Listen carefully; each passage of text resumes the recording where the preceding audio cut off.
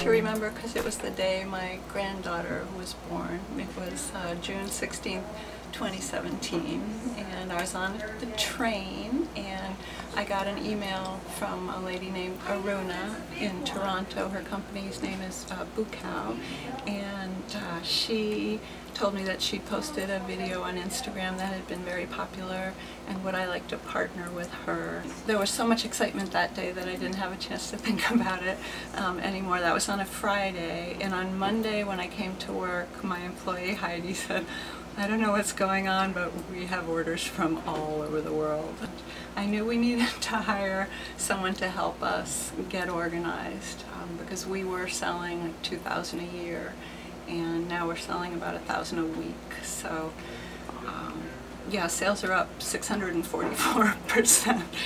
It was so stressful in the beginning. I mean, I called my daughter up in tears, you know, and what are we gonna do? We sold out, and she's like, "Mom, calm down. This is a good problem. People want to have this problem."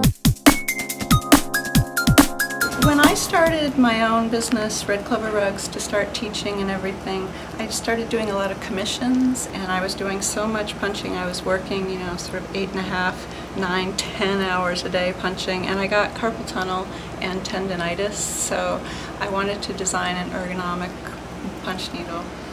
The motion is going up and down like this in a backing. So if your needle is just tubular, you're using the same set of hand motions to go up and down.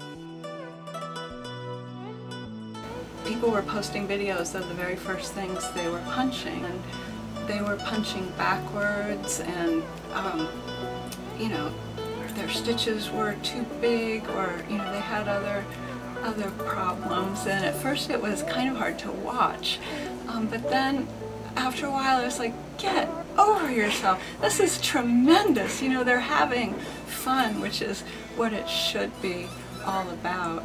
It's thrilling. One person posted on Aruna's site, "Aruna, you've made punch needle cool," and that's what it is. It took someone like her. You know, she's got 150,000 followers and she does beautiful work, and people saw it with whole new eyes. Have you met her in person yet? I haven't. I have not. We've spoken on the phone and we email a lot, and yeah, she's my hero.